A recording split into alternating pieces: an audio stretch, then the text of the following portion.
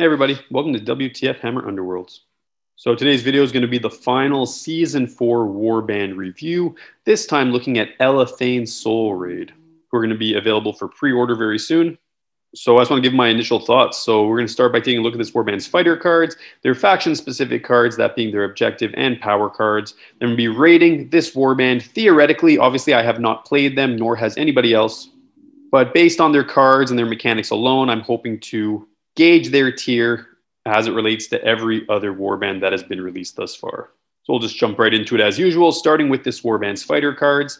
There are 5 units in this warband, making them distinct from all the other Dire Chasm warbands, which always thus far have had either 4 or 6 units.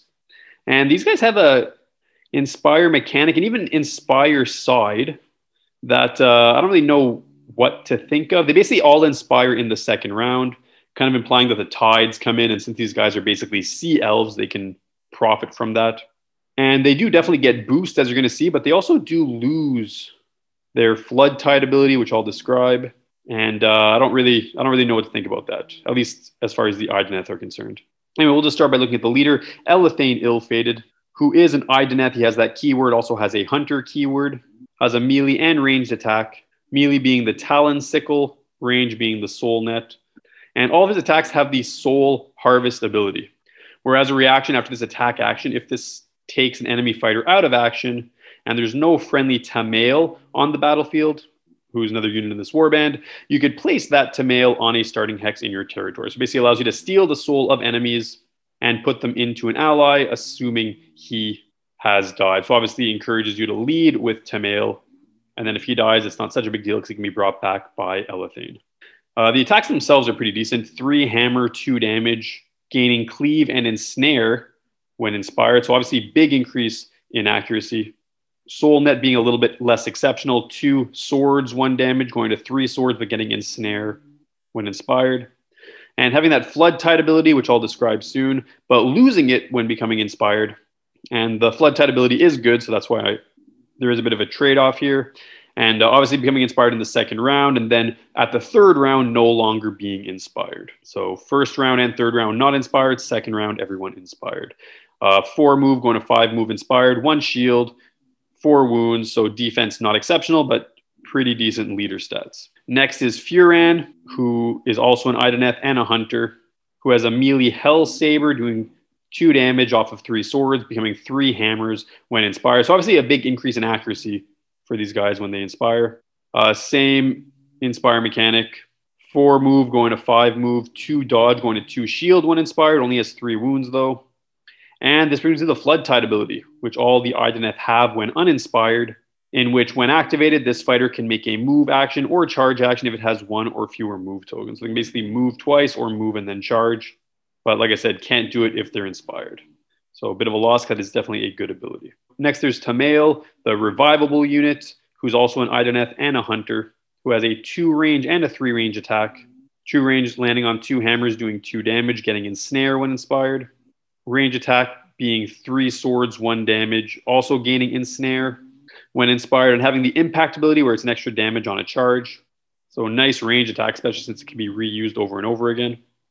Has flood tide when uninspired, and also has the rip tide ability, where in the drive back step, you can push the target 1 hex instead of driving the target back, which works really nice with the thrown harpoon because you can just charge in, throw the harpoon, do decent damage with high accuracy, and then drag or just move the enemy 1 hex in any direction so desired. If he gets taken out of action, he can be brought back, have that charge token removed, and maybe even do it twice in the same round. So very nice unit. 4 move, going to 5 move, going from 1 to 2 dodge when inspired, and also having only 3 wounds. Next, we have the Crab, who's meme central on the Facebook page. Duin Claw has a Crushing Claw, 2 swords, 2 damage, going to 3 swords and getting cleave when inspired. So like I said, increase in accuracy across the board for these guys. That's their main boon when they inspire. Is a beast, so can't have attack action upgrades or hold objectives. Has the Scuttle reaction, though, which is cool. After another friendly fighter's activation, you can push this fighter 1 hex closer to that fighter. So allows him to just kind of shimmy around the board. And his base stats don't change when inspired, having 3 move, 2 shield, 3 wounds either way. And finally, a very interesting unit, Spinefin, who isn't a fighter in the typical sense. Has no move, 1 dodge, 1 wound, gets 2 dodge when inspired though. And it really just exists to be an inconvenience. Obviously not physically threatening. Can be used to deliver some power cards, which we'll see a little bit later. But has two abilities. Small Fry, where you can decide not to set this fighter up during the setup. This fighter cannot make actions, be given upgrades, or hold objectives. If it would be taken out of action, remove it from the battlefield and clear all counters and persisting effects from this fighter. It is not taken out of action. So therefore, being taken out of action does not result in the enemy getting a glory point or scoring objective cards that require them to take enemies out of action. So that's nice, kind of makes him expendable, sort of like the Skaven card. And the Shoal reaction is the more interesting mechanic. After an opponent's power step, pick one, remove all friendly Shoal tokens from the battlefield, and place a Shoal token in an empty hex. Or place this fighter in an empty hex that contains a friendly Shoal token and remove that token. You can take this reaction even if this fighter is not on the battlefield. So nice, because you can just inconvenience enemies. Put a Shoal token on an unheld objective, and then next power step, just slap them onto an objective that an enemy might want. You can even put a guard token on him if you want to, so they can't get him off without killing him, and then killing him gets them nothing, so he just becomes a burden. Could also be used for support purposes, to reduce movement options so enemies are forced to move through lethal hexes. Definitely a cool and interesting unit. And just to summarize, pros, these guys have special abilities. Ensnare when inspired, Cleave when inspired, special combat abilities, sorry. Their unique special abilities include Soul Harvest, which revives Tamael, Flood Tide, which gives them that whole second move, Riptide, which allows Tamael to push enemies, Impact, which is that extra damage for Tamael, Scuttle, which is the Duin Claw push mechanic, and then the whole Small Fry Shoal Spine Fin thing.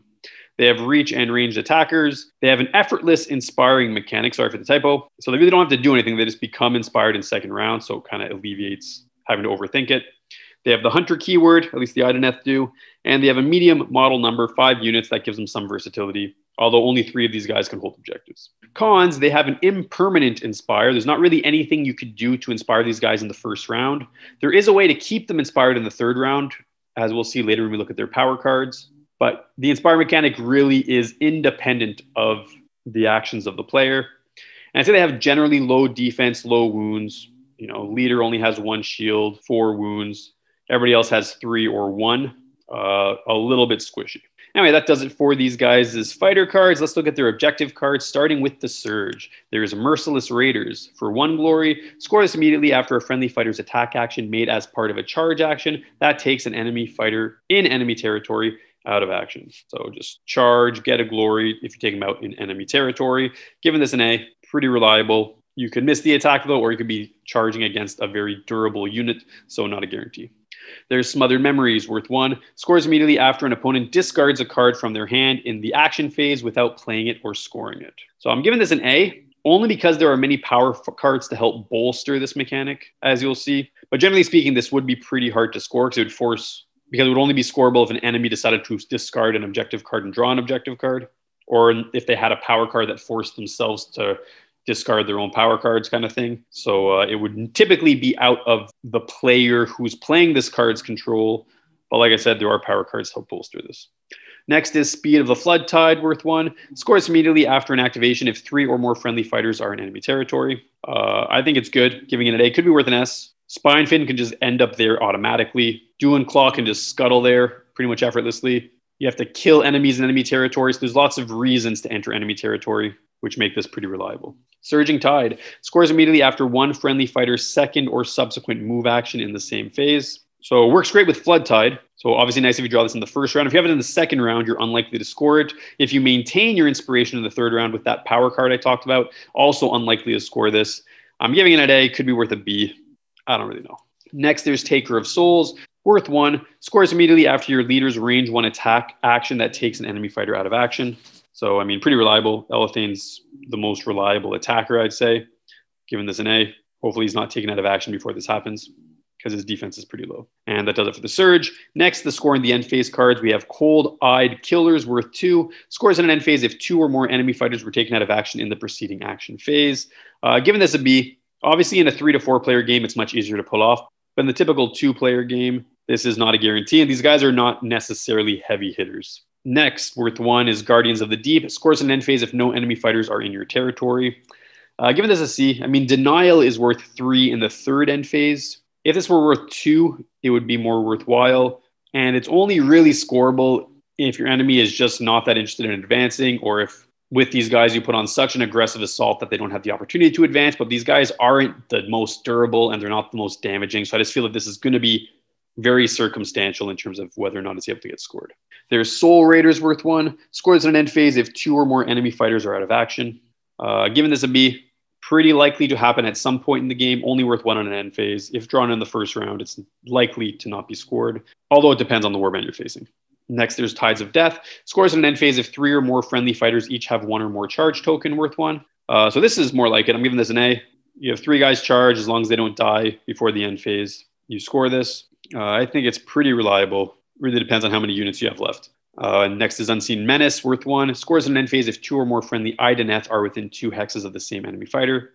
So pretty reliable. I mean, as long as you don't kill the enemy and he manages to survive to the end phase and you have 2 guys who are close to him, I'm giving this an A. Might be worth a B. I guess it depends on the type of push cards you decide to put in your deck.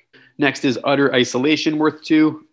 As a dual, scores an end phase if there are 1 or more surviving friendly fighters and no fighter is adjacent to any other fighter. I'm giving this a C. Sort of like Alone in the Darkness, and I do like it, but it does kind of work against other objective cards that these guys have where they're encouraged to be close to enemies. They're also encouraged to advance into enemy territory. It's impossible to know if enemies are going to actively try to cluster their fighters as well. Lots of variables that make this uncertain. And finally, we have the score in the third end phase card, worth 3. Scores in third end phase if each enemy fighter is either out of action or adjacent to 1 or more friendly fighters. So this obviously works against Utter Isolation. The Annihilation aspect is obviously very hard to pull off. The clustering is a bit more reliable, but it depends on if you kill an enemy, then they're not adjacent to your guys anymore. I'm giving this a B, probably worth a C, not an exceptional card. I do like the glory point value, though. And that brings me to the end of this section. Objective cards typically promote having enemies discard their cards, taking enemy fighters out of action, entering enemy territory, moving friendly fighters more than once, defending friendly territory, isolating fighters, and swarming enemies. Next, we're going to move on to the power cards. Starting with the gambits, we have Brain Barnacles. Choose 1 enemy fighter within 3 hexes of 1 or more friendly Ideneth. The chosen fighter has -1 move to a minimum of 0. In addition, if the chosen fighter is within 1 hex of 1 or more friendly Ideneth when this card is played, that fighter's attack actions have the Fury characteristic. This effect persists until the end of the round or until that fighter is taken out of action. So a very solid card. Good movement impairment, possibly very good accuracy impairment. I'm going to give this an A. Next is Chill Mist. In the next activation, fighters have -1 move to a minimum of 0 and cannot make range 3+ attack actions. Also good. -1 move is great. No guarantee you're fighting against ranged opponents, though, so I'm giving it a B. Might be worth an A. If you are playing against ranged opponents, though, this is very impactful. Third is Cloud of Midnight. Choose 1 friendly fighter. Until the end of the next activation, that fighter cannot be the target of attack actions, cannot be chosen or damaged by gambits, and cannot be pushed. So amazing defense card. Ensures that 1 friendly fighter is safe.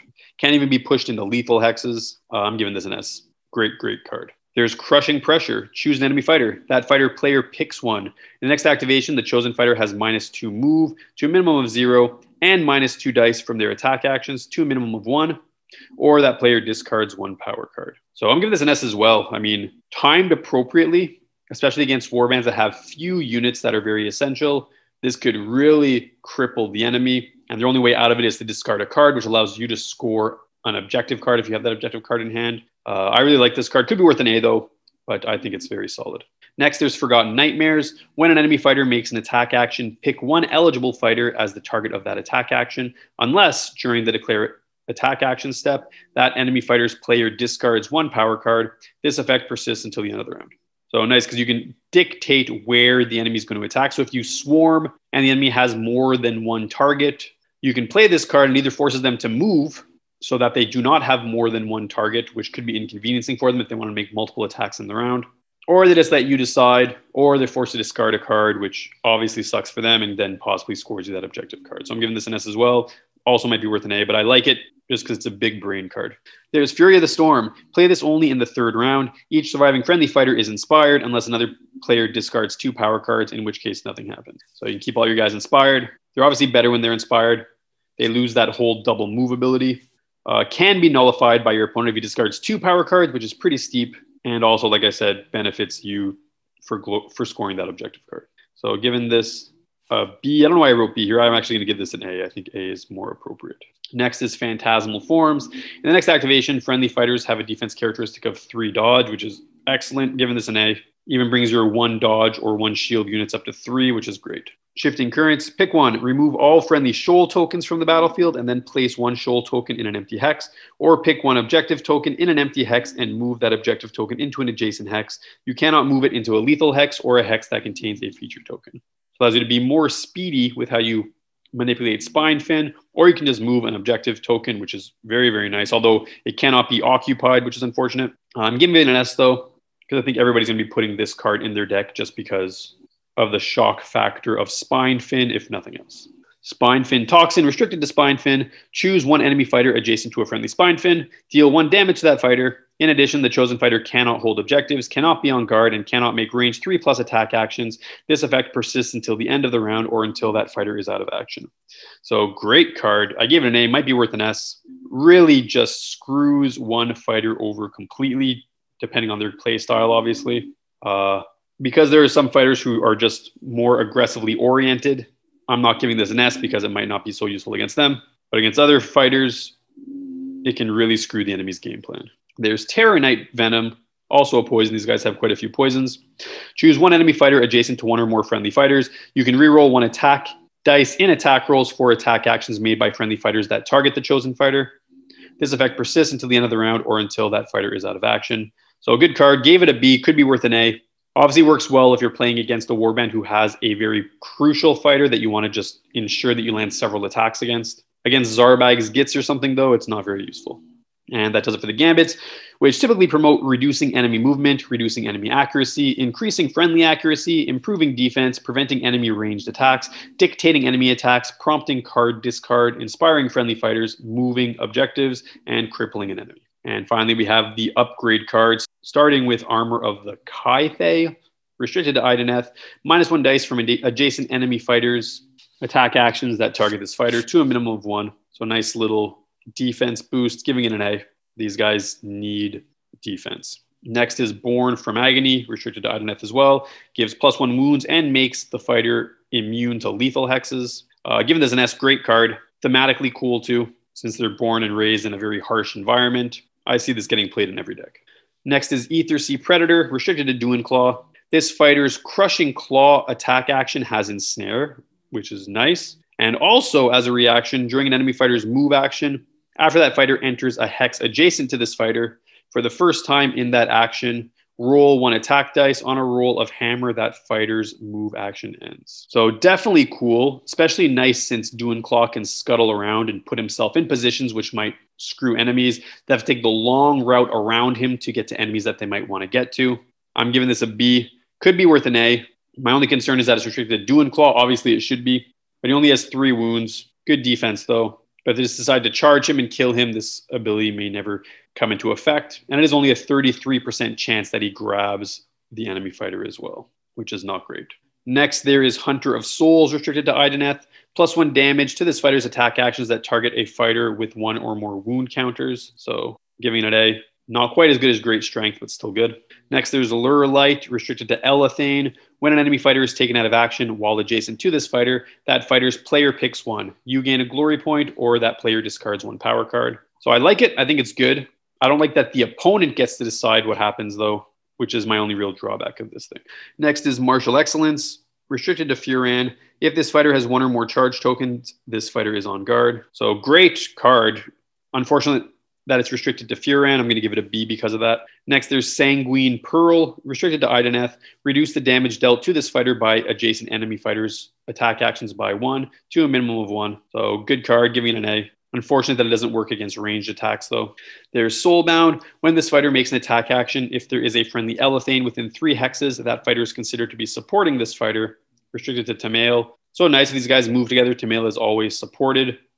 Giving this a B, only because it's restricted to Tamail. Could be worth an A, though, because he is revivable. There's Unstoppable Fury. You can re-roll 1 attack dice in this fighter's attack rolls for attack actions made as part of a charge action. So also good, just more reliable attacks related to charges, giving it an A. And finally, Voltane Eel, an attack action upgrade for Elathain. 3 range, 3 swords, 1 damage. On a crit, you give a move token. Not great. Giving it a B. Could be worth a C. This guy already has a range attack action that's not much worse than this. Getting a crit is not a guarantee for sure. Not a huge fan. Probably worth a C. Anyway, that does it for this Warband's upgrades, which typically promote reducing enemy accuracy, increasing wounds, immunity to lethal hexes, impairing enemy movement, gaining glory, prompting power card discard, increasing damage, improving defense, improving accuracy, and an unexceptional weapon upgrade. And that does it for all these cards. So as you can see, objective cards are good. I would say there are none that are amazing, though. They do have many solid cards. They do have many cards that are just kind of mediocre or worse. Not exceptional in that department for sure. Gambits are great, though. Very oppressive gambits, which is cool. Very impairing. Upgrades also generally solid, but not bank-breakingly good. So let's take a look at this warband as a whole and rate them. So first point is a positive point. These guys have very oppressive power cards, which is great and can really screw over the enemy's game plan. It's also thematic because these guys kind of bring the pressure of the ocean with them. So very cool. I like them a lot. Specifically the gambits, although they do have some nice upgrades too. I would say they are generally squishy, and considering that they're encouraged to be aggressive, it can make for some very risky situations. They don't do a ton of damage. They're called to advance, and they can impair enemies in a lot of ways to help them to survive their advance, which are basically the power cards that sort of remediate their bad defense. But overall, the high aggressiveness combined with the vulnerability is not the best mix. These guys, though, more than almost any warband I could think of, have a capacity for highly tactical positioning, whether it's placing Spine Fin or Dew and Claw in tactical places to impair enemies, whether it's the power cards that affect movement, the ability to move objectives, all these things together create a very powerful control game. I would say that this comes with a difficult learning curve. So in the hands of the right player with a lot of experience, these guys can be very annoying for sure. But to a novice player, it would be difficult to be exceptional with this warband. And they do generally have unexceptional objective cards. Their objective cards aren't bad by any means, but they do have some contradicting objective cards, like the swarming versus the spacing out situation. I say they don't have any objective cards that are really must have. Like some warbands have objective cards that for sure you're including in your deck. They're just too amazing. They're guarantees. I would not say that this warband really has that, which is a downside, obviously, since they're competing against those other warbands. Overall, though, when I look at all these factors, I decided to rate this warband as an A. They are very good, and this is where I place them in the overall scheme of things. I'm actually placing them at the end of the A tier, right at the back behind Zarbag's Gits. I feel Zarbag's Gits are more versatile.